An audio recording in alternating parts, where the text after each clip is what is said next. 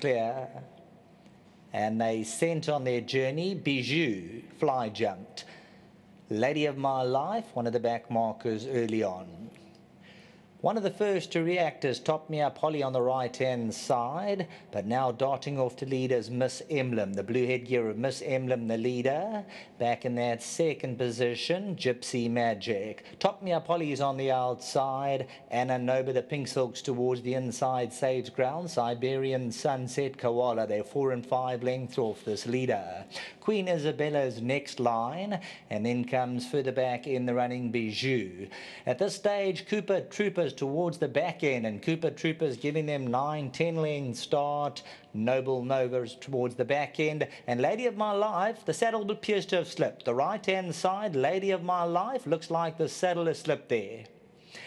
Let's go back to the front. Miss Emblem, blue sleeves and cap, has the lead. So it is in front, Miss Emblem. The riders run Sunsets between them.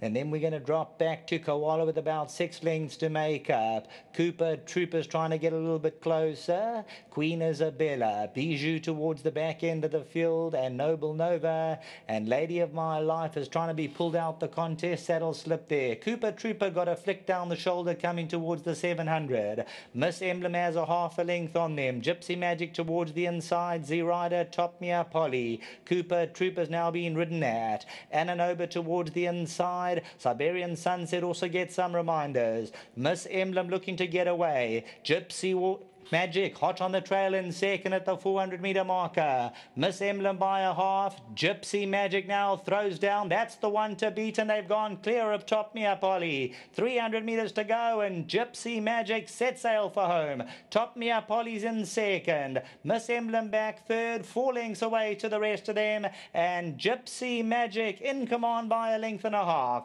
GYPSY Magic with the winning formula today. Top Me Up Holly's second, then came Noble Nova and Cooper Trooper.